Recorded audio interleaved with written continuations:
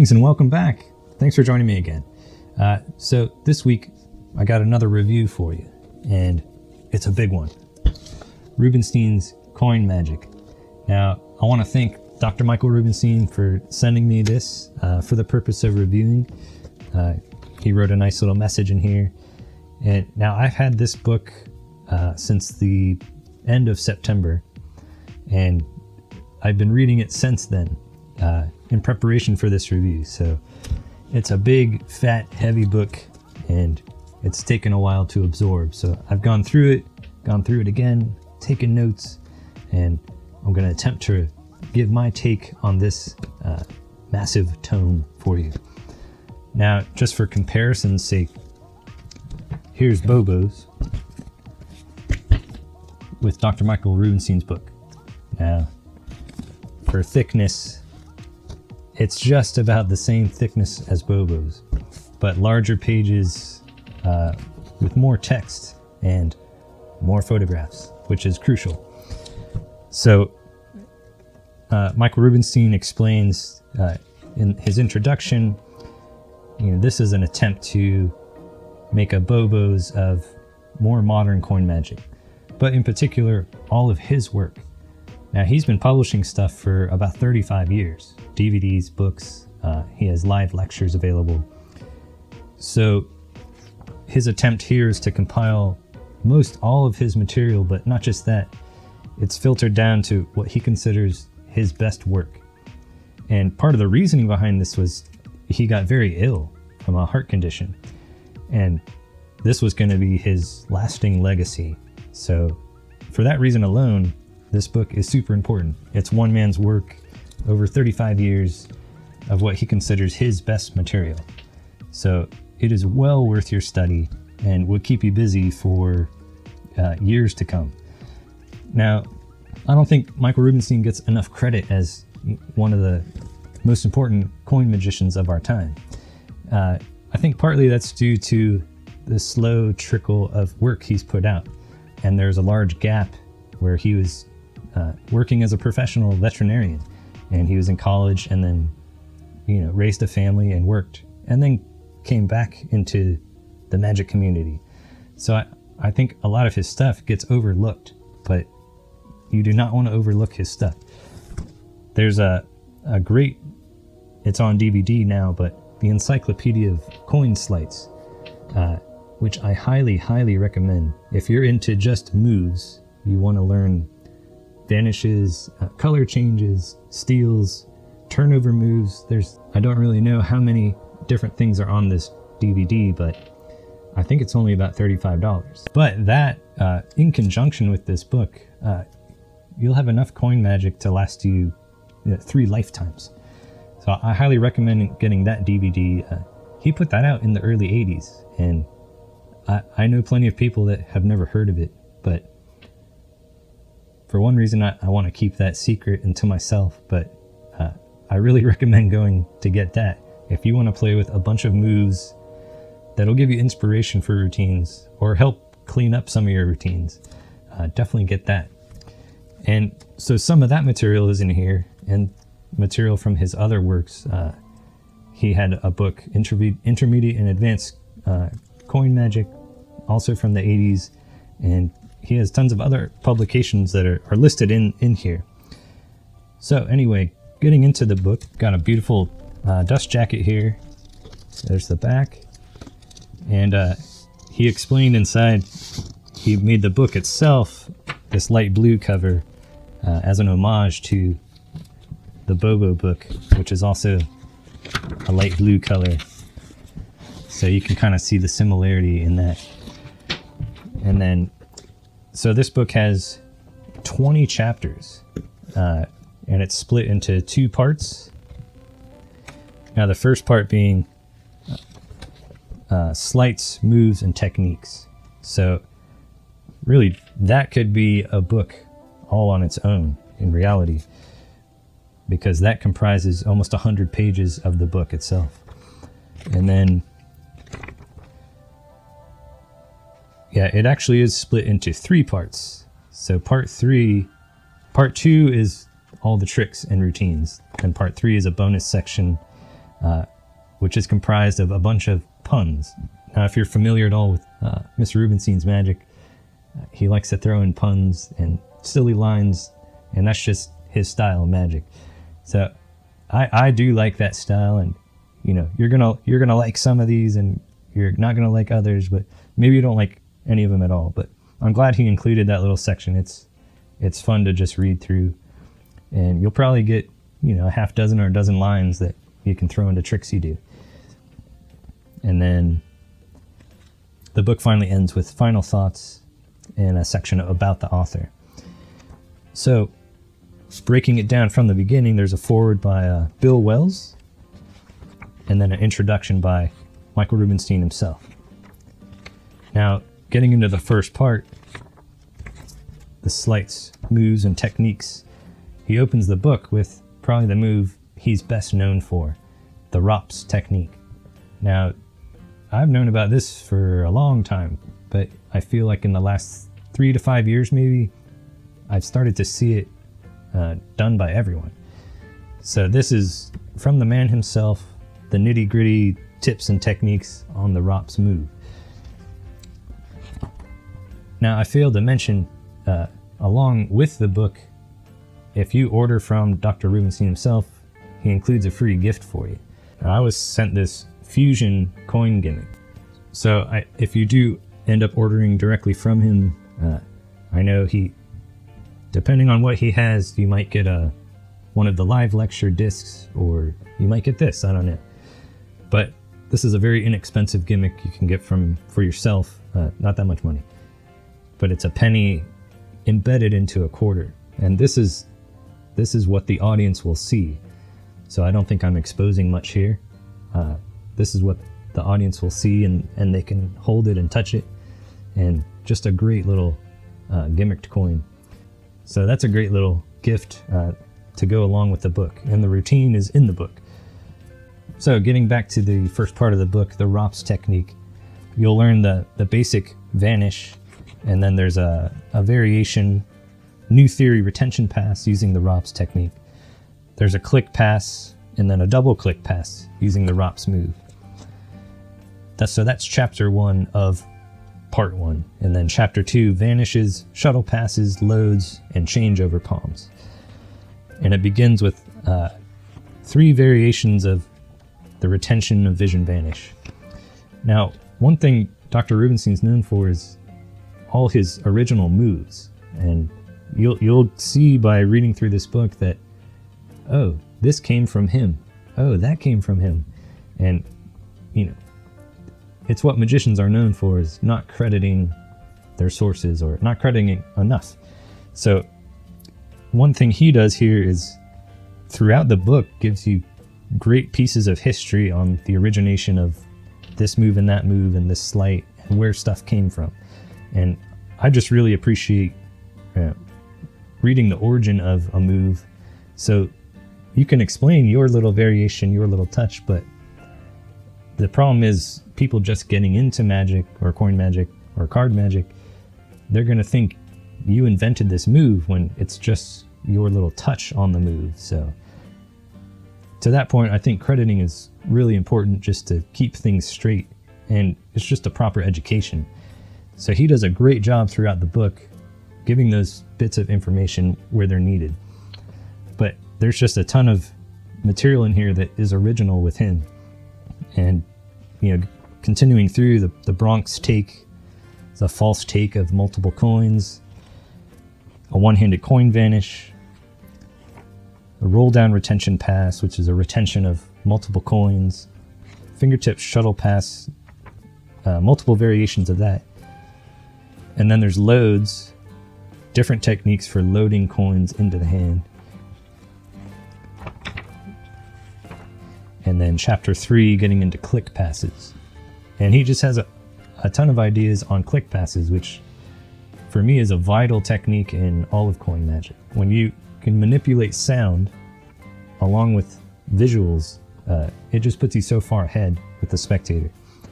So in this chapter, you're going to get a ton of techniques for click passes, which Bobo's is very lacking. And for years, that was something I was missing, was good click pass techniques. So you're going to get that in there. Chapter 4 is spellbound moves, and this is one of my favorite sections of the book because he has a ton of great ideas for spellbound, different color changes. A lot of them are related to older moves, but I think are much improved with what he's done with them.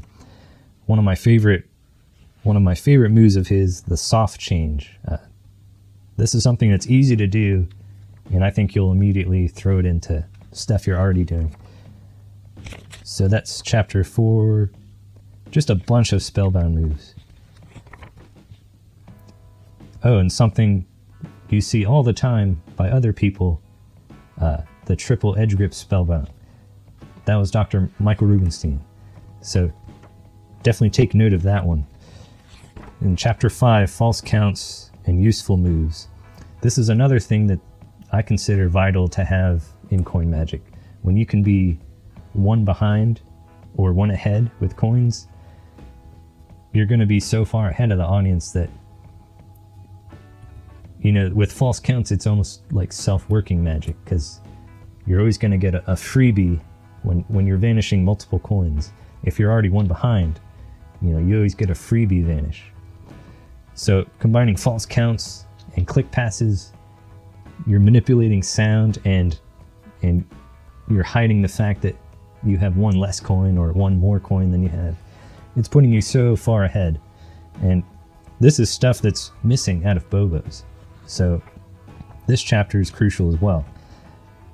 Just tons of variations on, you know, there's counts in here that resemble the Himber count, and there's counts in here that are more loose, I guess, happen at the fingertips. Just a ton of great moves in this chapter. The slide move, which is something so simple, but you know, you don't think about it much. But I'll get back to that move talking about a later routine, but that's become something I've been playing with lately. Now chapter 6 is all about stealth palm. And this is a position for holding a coin that's really innovative, and it's crazy how it works, but it's all about the right angles. And you know, this is just one more innovation from Michael Rubenstein. So it goes through the details of finger position and display position, and how to really take advantage of this particular hold or grip.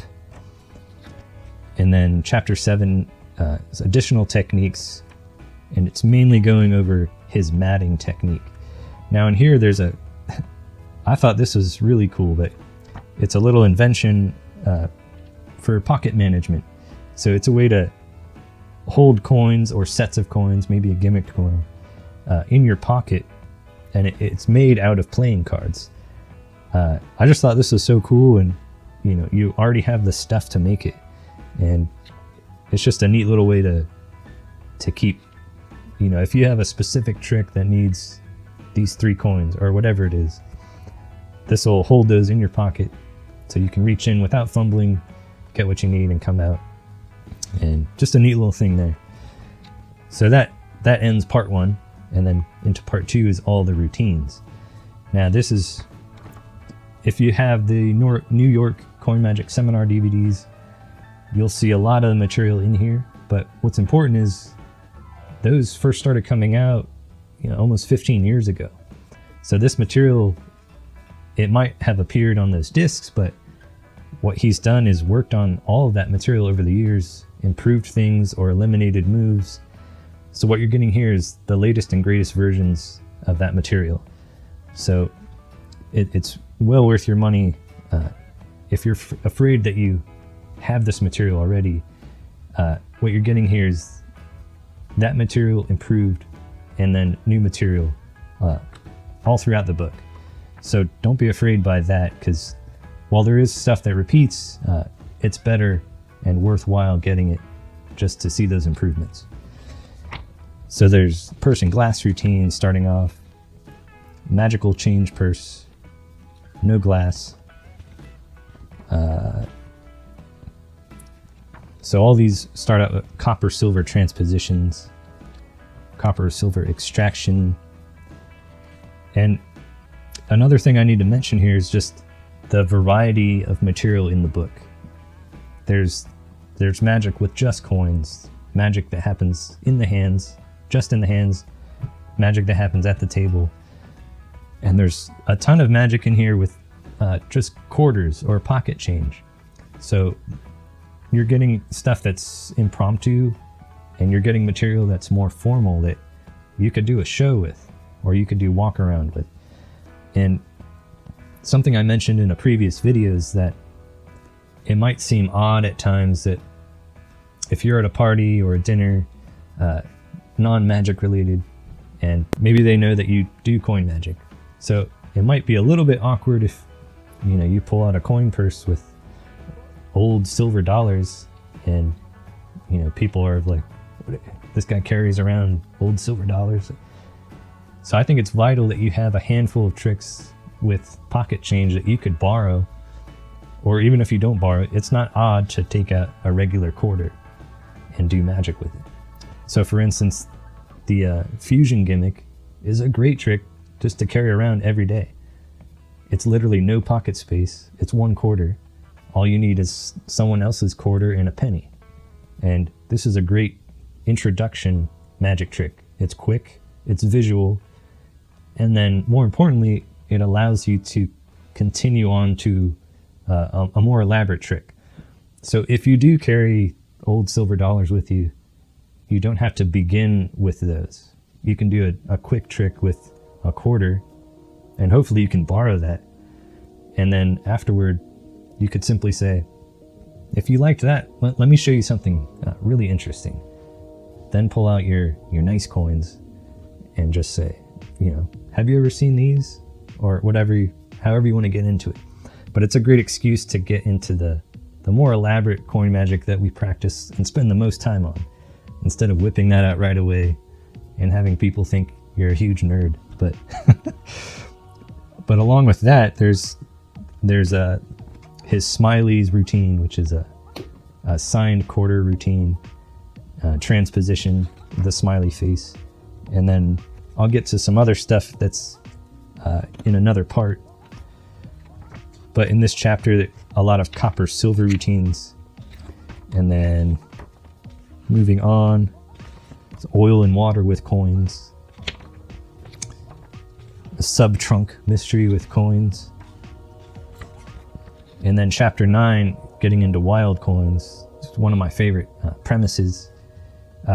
This is a great chapter because it's all about the Twilight Zone wild coins, which he performed on Penn and Teller.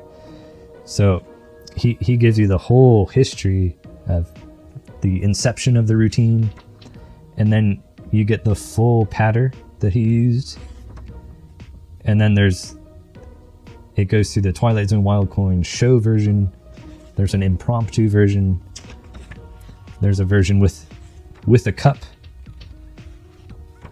And then it goes back to the original handling. So I just loved seeing the metamorphosis of a routine that's been worked for years, and then the reasons why this and that are changed. And then even the reasons, you know, he had to change it to be on television, where you have multiple cameras and everything's different. You're on a stage and you don't know how the producers are going to edit this part or that part. So you're having to rethink a routine you've done for years, almost reconstruct it so that it works in this new environment. And it's just great to see the thinking behind that and what was going through his mind. So this whole chapter is a great read. And then there's another version, Twilight Zone Wild Coin Multi-Gold version. And that's a really interesting version too. And then at the end, there's a great routine. I was talking about the slide move.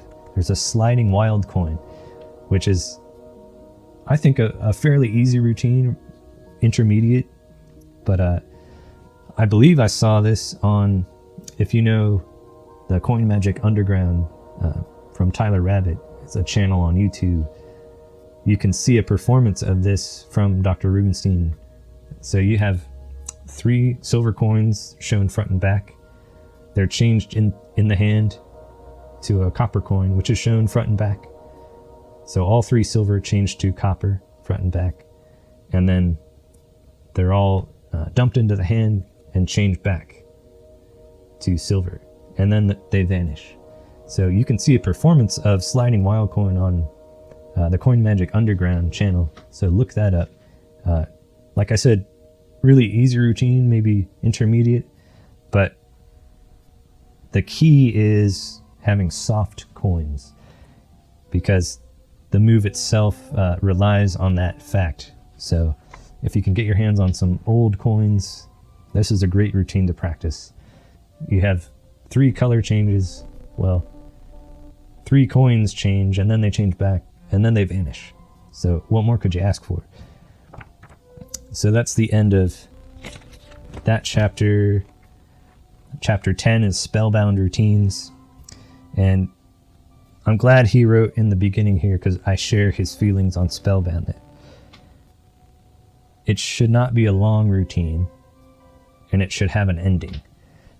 We see nowadays a lot of great coin magicians with fantastic technique, but so much back and forth and so much speed, it's veering away from the magical and more towards, I don't know, an exhibition of skill. It's like, at what point does the audience, you know, what do you want the audience to think? I guess that's the main point. Do you want them to believe that coin transformed, or that you're good at manipulating coins? Because if you do too much and you do too fast, it's not fooling anymore. It's impressive, but I guess, what do you want the audience to think? Or what do you want them to believe? So he begins this chapter with sort of those thoughts on spellbound routines. And you can see with the routines he has, you know, that thinking comes through. There's reasoning for the transformations, and there's an ending to everything. Like the chocolate coin. The ending is, you know, you peel the foil off of that coin, or you can give it to the audience, and the routine is done. And so there's just a ton of variations in here with spellbound routine. There's a 4-way spellbound. There's a spellbound that, you know, $50 changes to 50 pennies. So moving on to chapter 11, coins through table.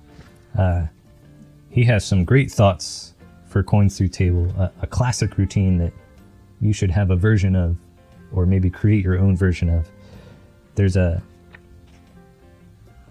great stand-up coins through table where he has an awesome method of showing the hand empty before going under the table to receive the coin. There's a cool giant 4 coins through table routine here, which is more of would be a showpiece, but it's still fun to learn new stuff and practice that. And then chapter 12, coins across. There's a great coins across just starting out that I know for sure was on the New York Coin Magic Seminar DVDs, but Tallahassee jumping coins. If you want a fairly easy and effective coins across, no gimmicks, this is a great place to start, and you'll get a lot of mileage out of this. And then Impossible 4 coin trick, 2 versions of that, and there's a version of 3 fly on here that I think really interestingly solves the problem of the last coin, and I'm pretty sure that was on the DVD set as well. And then the Spiccolini brothers, just a fun routine with a fun story to it. Coins doing different things. There's a copper, silver, brass coins across. And then moving on, chapter 13, coin productions and vanishes. So this is, these routines all involve, you know, a number of coins vanishing and then coming back or appearing somewhere else, like a coin purse, for instance. So a ton of great routines in here. And then moving on to chapter 14, coins and cards. So all these are routines involving playing cards with coins, and there's a lot of interesting material in this chapter. Predictions, revelations, a few matrix routines in here. So if you love this type of stuff, you'll find a lot of variation in this chapter. And I've saw some new stuff that I've never seen just in this chapter. And it's interesting being able to do a little bit of mentalism with coins. And he shows you how to do that. And you might see in some of his work, he uses small stickers on coins. And that just opens up a whole new world for what coin magic can be, in my opinion. So predictions with markings, or having something signed and having that object change. So a lot of cool stuff in this chapter.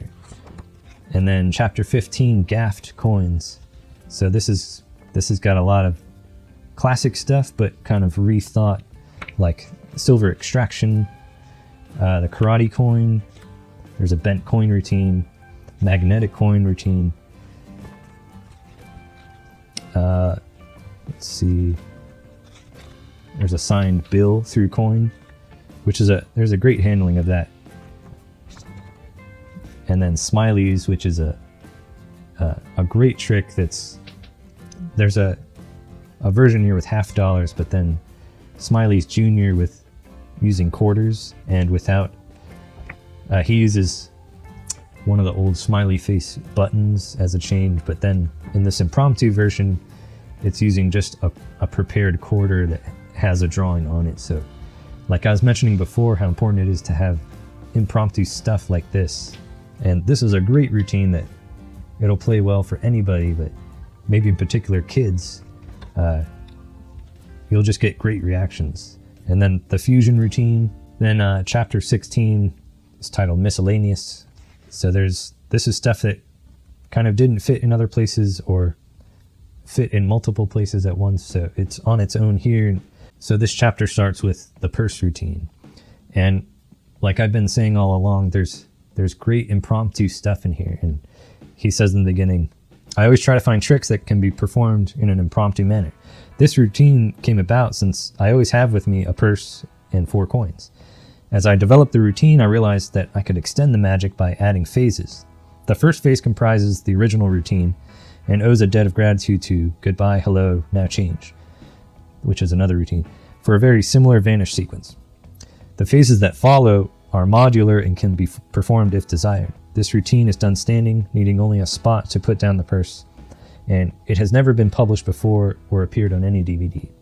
So, in this book, well, I liked this routine in particular, but there's unpublished stuff in here. So like I was saying before, even if you have the New York Coin Magic Seminar DVDs, what you're getting in here is a lot of material that's never seen print or video. And then stuff you have seen, it's improved here. So, and that's just one example. There's a blank coin routine in here. And then a black hole routine. And then mint condition, which is I think I saw that on the New York Coin Magic Seminar, but a great idea using the Listerine dissolving mints, those plastic packs, and just a great example of combining good coin magic with everyday objects. I won't say organic, but germane maybe. We should start saying germane. Everyday objects that are normal to the situation. You got a nest of boxes routine in here. And there's routines in here that involve coins with business cards that again seems right for the situation where you are. And then this is a cool routine, polarized plastic, which is similar to other stuff, but really unique and I've never seen before. And I've got to locate this particular type of plastic, but it's almost like a step-by-step disappearance of a coin, where they see the image of a coin, and then the coin. It's hard to explain without seeing the pictures, but a really cool idea, and I want to locate some of that plastic to be able to do that. Then it's the nest of envelopes routine. And then finally, chapter 17, coins and poker chips. Now this chapter was all new stuff for me, combining coins and poker chips. And I may not use much from this chapter. I may come back to it in a few years' time, but just interesting stuff going on in this chapter. And then we get to chapter 18, which is titled Friends. So along with all of his own material in here, you get a whole chapter devoted to some other people's magic. So there's a routine in here from Mike Gallo, Nathan Cranzo, John Emmanuel Francis, which if you have the New York Coin Magic Seminar DVDs, this guy's crazy good. He does a palm to palm change with 6 coins. And yeah, so in this section you're getting some really hard stuff, but also some great other, sometimes impromptu coin magic. But that one in particular is very challenging. Moritz Mueller's got a routine in here. It's a nice vanish sequence of a coin, and then there's a variation as a complete vanish. Bill Cetina's got a routine in here. Really long, multi-phased, multiple coin routine. Tom Gannon. Mark D'Souza's got his cylinder and coins routine in here. And then Eric Rubenstein, who I'm not familiar with, but a magician from France. And this was a really cool trick. So yeah, you're not going to skip over this chapter because there's so much interesting stuff coming from different people in here. And Brandon Wolf, this is a great routine called differential. So 3 silver coins are produced one at a time, and then they change to copper coins. And there's a really easy method in here, and it's borrowing from a couple of other routines, but it's also, he's using his own techniques in here. If you're familiar with Brandon Wolf, and the end product is just really cool, I think that's something I'll be definitely using, or at the very least playing with. Then there's a routine from Lawrence Godin, which is, his work is insane. But yeah, this routine, this will be fun to practice. He's got some of the most difficult coin magic I've messed with, and I'll be coming back to that. And then Try Ryuzaki. People might remember he put out a DVD on the retention vanish. I think I saw it on Vanishing Inc. and another website, and the name changed. I think in one place it was called Retention, and then another place it was called Nowhere. But he is a fantastic coin magician from Vietnam.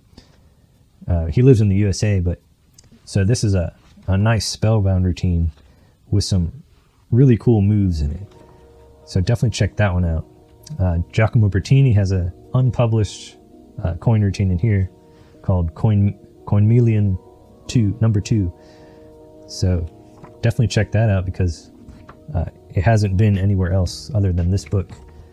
And then there's a great little move in here from Danny Goldsmith. If you've seen any of his work on Instagram, he's released stuff with Copeland Coins and Illusionist. So if you haven't heard of him, you should have by now. So a great little change of a coin in here that you could probably put into most any spellbound routine. It'll just take some thought on getting the coins into the right position, and then having the audience in the right spot. But the change itself will look like trick photography. So that's a fun one to practice. A great routine from a great magician, Leonard Rangel, using a coins and a card. And a Doug Brewer routine, which I love Doug Brewer's magic. So this one involves a coin box, and it's a multi-phased routine happens in the spectator's hand, and just Doug is a restaurant performer, so if you study his work, it's real world, and you know it's going to be good because it's been tested in that restaurant environment or that real close-up magic environment. And there's a great routine in here from John Carey, who does a little bit of coin magic, but he's known for his card magic. And routine from Bill Wish. Oh, this is a cool idea. How do I describe it? Well, it's an elbow servant, so I'll just leave it at that. But a really cool idea there. A routine here from Jay Wang. I'm not familiar with him. He's from China and been doing magic for a long time. But there's a nice routine in here using a purse and multiple coins appearing and going back to the purse. And then Dr. Rubenstein includes in the last part of this a recipe from his wife. And I'll leave you to read through that, but that's a fun little read right there. And finally, there's a routine in here from David Roth, the Roth Blink Coin Routine, which was first performed on David's Live in Sacramento video from 1998. So something a little bit new from David Roth in here. Now, part 3, the final part of the book, the bonus section, is all about puns, and I enjoyed reading through this part. But I know it's not going to appeal to everybody, but I found a lot of them to be really good, and I'll be using a few of them. And then the last part of the book, chapter 20, Curtain Call, Chinese Explosion number 2. So this is a second version of a trick that appeared earlier. And then a quarter steal, which is a nice way to steal a quarter from an envelope. There's a nice version of Miser's Dream in here. And then finally the book concludes with a final thoughts section and a little bit about the author. And then you can see in the back all of the awards that he's won, books and lecture notes he's published, and DVDs and downloads. And just a huge book. And like I said, this will last you for years and years, and you'll go back to this again and again. In particular, the first part alone with all the moves and sleights, you'll be referencing that for years to come. Ideas that'll clean up your coin magic, inspire new routines, hopefully, and just a great book. And I want to officially add this to Rick Holcomb's official list of must-have magic books. So you've got to have Bobos. You've got to have Coin Magic by Richard Kaufman. David Roth's Expert Coin Magic by Richard Kaufman. The Lada book. And then finally, Michael Rubenstein's book. Any one of those will get you more than enough coin magic you could possibly do. But I think any book that covers the life of one man's material is a must-have book. And so this goes on that list. And I want to thank Dr. Rubenstein for allowing me the privilege to read through this, learn from it, give my opinion on it. I'm truly thankful for this gift, and thank you for the message inside. And I hope you're doing well, and I hope you continue to improve. And you're in my prayers and your family, and I just hope things start looking up again. So that's it for this week, guys. A bit of a long review, but it was a bit of a big book. So can't recommend this highly enough. And it's still available from the major magic websites for, I think, $85. But I could see this as a book that would be going out of print. So don't wait too long to get it. Thank you for joining me again this week. And stay tuned for the next one. I'll leave it as a surprise. See you till next time.